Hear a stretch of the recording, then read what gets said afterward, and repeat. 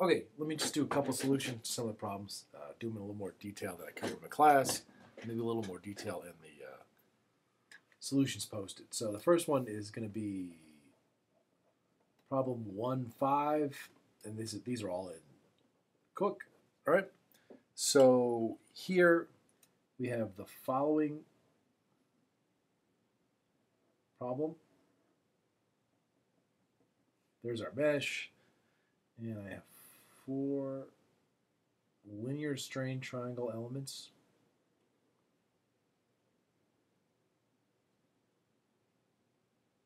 Go like this. Here, here, here, here, here, here, here, so on and so forth. It's the afternoon. I always get tired in the afternoon, so hopefully I can do this reasonably well. Okay, and then we're putting forces on here of P and then P. What other dimensions do they give us? Well, okay, we're calling this the X direction. This is the Y direction, and I'm going to call this points A, C, and B. All right, the first part, they want you to find, in terms of beta, the strains. Okay, well, the displacement for a 6-node triangle, again, in terms of the betas, we got 6 terms because you have 6 interpolation coefficients, so it's beta 1 plus beta 2x plus beta 3y. Beta 4 gives you the byproduct, the bilinear term. Beta 5 is the x squared term, and beta 6 is the y squared term. The displacement has in the y direction has the same form, but then we're going to start out beta 7 plus beta 8 times x, beta 9 times y, plus beta 10 times xy, beta 11 x squared, and then the beta 12 term is the quadratic in y. So there's the interpolations. All right, so this is just differentiation. This is easy, but the important thing to note is that you have the quadratic interpolation in the elements, so the displacement can actually vary more than just a plane. All right, I have a difficult time kind of drawing these, but if you had to do like the interpolation out of the plane sort of picture, this will allow you to have,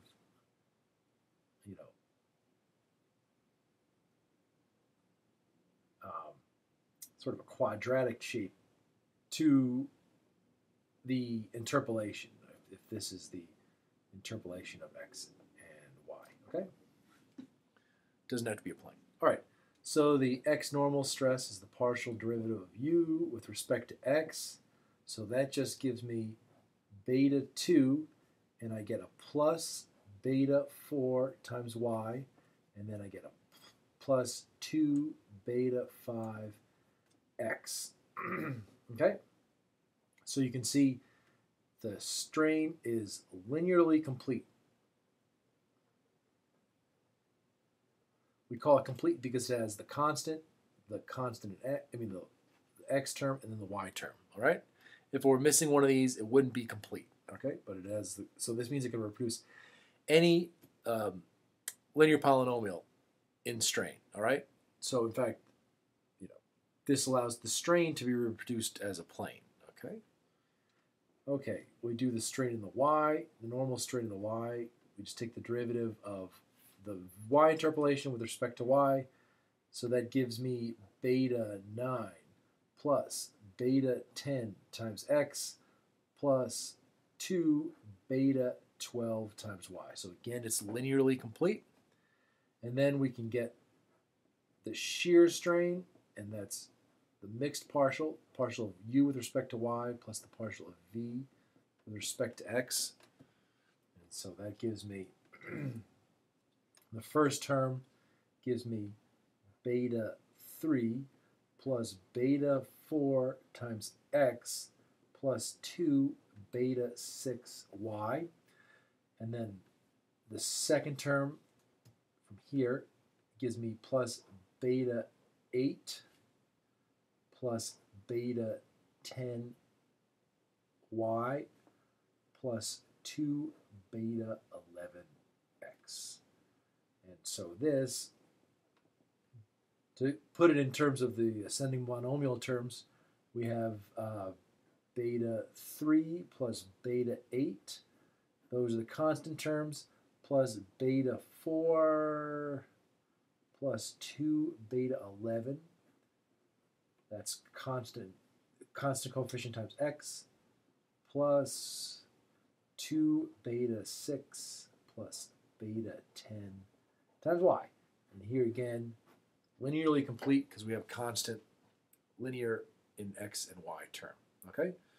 So for part A, this shows that the strain field is linear in x and y. So ergo linear strain triangle.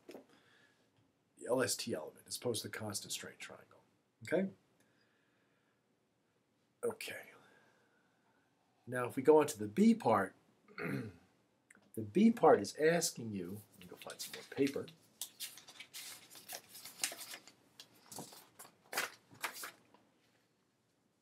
The same picture, but part B wants us to find,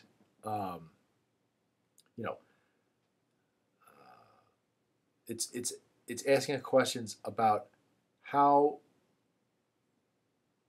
well we can use these boundary conditions to give us the exact stresses for a pure bending moment. So this is supposed to approximate the following problem, right? We're trying to, actually the moment's the wrong way. I got the moments going the wrong way. All right? Where the moment is equal to P times this distance. Call that A, all right? That's the applied moment. And in that situation, we know that the stress, well, the moment diagram is constant. It's just PA, okay? So it looks like this, right? Where this is x equal to 0, x equal to L. Again, this is for the exact solution, and we're going to see if we can reproduce some results like that with the linear strain triangles. And then the stress, it's a function of x and y. That's the moment, my on I. So that gives us the following. P A times y over I. So this is a linear polynomial in y. So basically, if you look at something like this, you should be able to reproduce this type of stress field in this element. So, for example, we know that the normal strain is going to be roughly the stress divided by Young's modulus. So that would be PA on EI times Y, okay? Now, the lateral strain is going to be through Poisson's ratio minus nu times the longitudinal strain, so that gives me minus nu PA on EI times Y. So again, the strain field for the perfect bending is a linear polynomial. So that would correspond to, and the shear, so we're going to ignore transverse shear. We want that to basically go to 0, or I guess I shouldn't really talk about that because, for a shear beam, you'll actually get the quadratic shear over it. That will be a little difficult to show up, but let's assume that, let's talk about a situation where the shear stresses nominally go to 0. They're mostly focused in this problem and trying to reproduce these bending stresses and strains, okay? And in that situation, this element should do a reasonable job on that. If I go and look at this, right, you can pretty much see that in each element, let's look at the strain. Okay, so to be of this form, I could get this by getting beta 2 equal to beta 5 equal to 0, and beta 4 equal to PA on EI. All right? Now I can get this. Let's look at the Y strain. Okay? All right? I would recover this if beta 9 equals 0 and beta 10 is also 0, and then that beta 12 is minus new PA on 2, because I have the 2 beta 12 here, EI. Okay?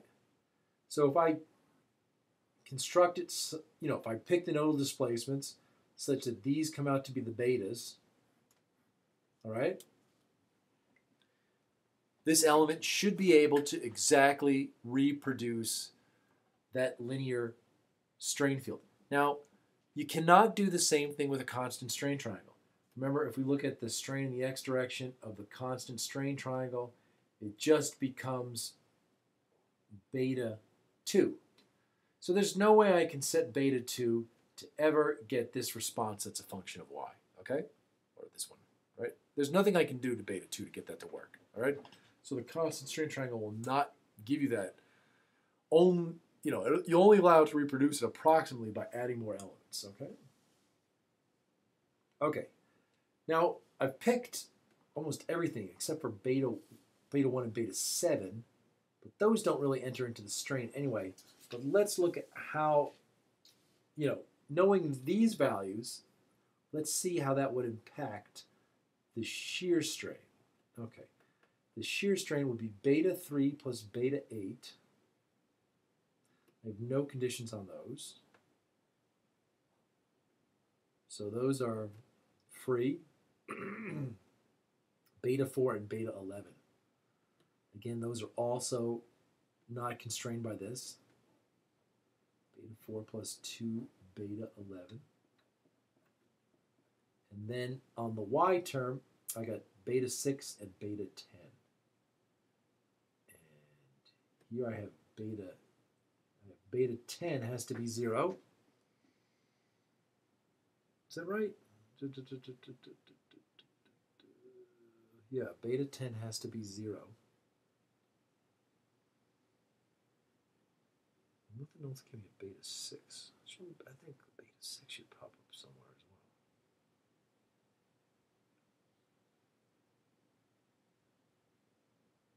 I think I got that right.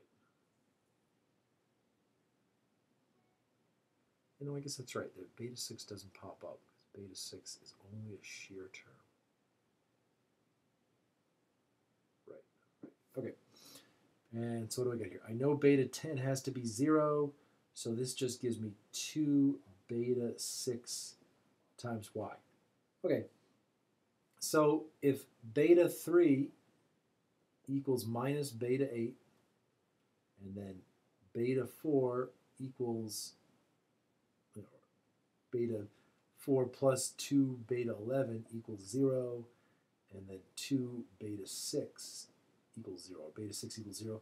This will basically get all the shear terms to roughly go to 0. It will nominally get small shear, so you can actually consider small shear also reproducible in this element. So you can actually get a low shear strain. Now, in practice, we do know that the shear strain has the following form. It's V, Q on I, T, right? Where Q actually is a function of the cross-sectional area, right? Remember, if here's the neutral axis, Q is basically the first area moment of the area above the point of interest. Okay? But this tends to give you, without working through all the details, you know that this gives you a parabolic shear distribution. Okay?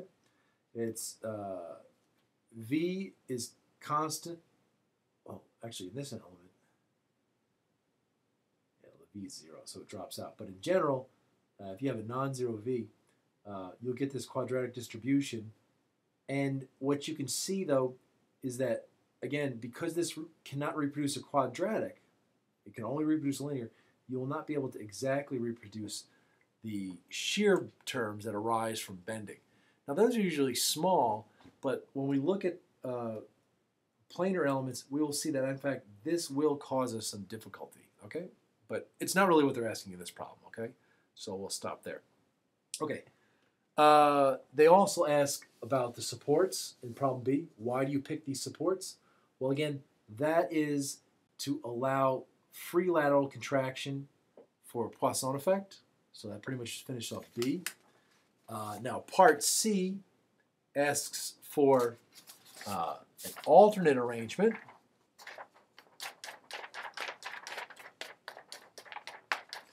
So part C would ask for an alternate arrangement. Well, really, any type of arrangement that allows free lateral contraction will work.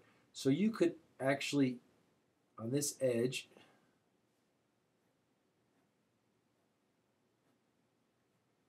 if this is the points A, C, and B, you could pin the top and put the bottom ones on rollers. That would work. You could also, well, put the top two on rollers and pin the bottom.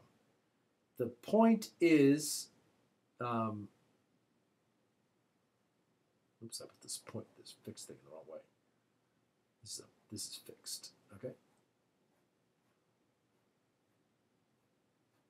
The point is, in all these configurations, you only fix one point completely at X and Y, and you allow the other two to smoothly move up and Y to contract freely. It doesn't matter which point you fix, okay? The other way you want to think of this is, we'll talk a little about this later on as well, is you want to minimally constrain it to reject the rigid body modes. Now this is a little more than that actually, but so you pin one point. As soon as I take a body and I pin one point, it can't move in X and Y, but it can rigidly rotate. So then you take something, usually if you pin something and put a roller at one point, that will kinematically constrain it. Now, where you put the roller and the pin point will have an effect on the stress distribution. In this particular case, these are equivalent to this, and you'll get the same thing. Both of them, this one will be fixed here and allow these things to freely move up. This one will allow these to freely move down, okay? And so you won't have any force constraining those. All right. Probably didn't say that in the most clear way, but it's usually the best I can do. If you ask me offline, I can probably describe it in a better way for you if you want. Okay, let me pause now because I think I'm going to run out of time for